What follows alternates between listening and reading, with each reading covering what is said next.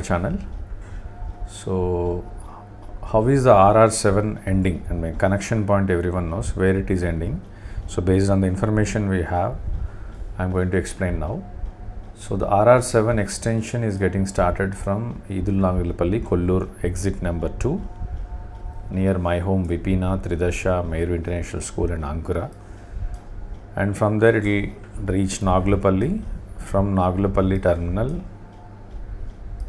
it will cross all the Aparna lands and reach Kondakal.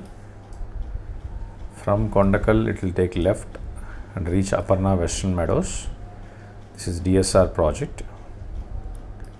And it will take right here,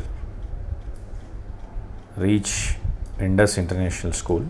Just before the Indus International Schools, near Subishi Iris Villas, behind Sark 1 Villas. So behind the Sark 1 Villas, it will take this direction, and all the loading of Moram etc. is happening here. So till this point it is completed. Till this point where Aparna Western Meadows, half BT is going on. So it will reach till this point.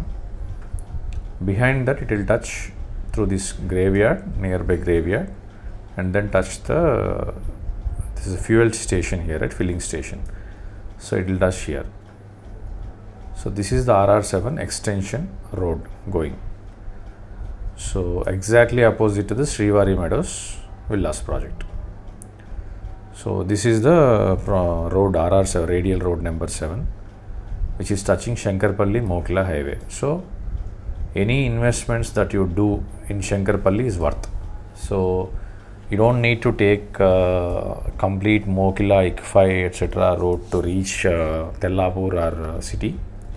One can directly bypass all these villages and take a Mokila route, reach ORR. So to reach ORR from Shankarpalli, it is exactly 15 minutes drive in future. Once this road completed, from Shankarpalli to reach Outer Ring Road, it is just 15 minutes. So based on that, you can plan the investments. Any investments that you do beyond Shankarpalli near Mehtabkan Godam, Chimaldari, till Mominpet is worth, and provided that you are entering at a good price, not at a inflated price. So this is about the RR7 start point and end point. Thank you.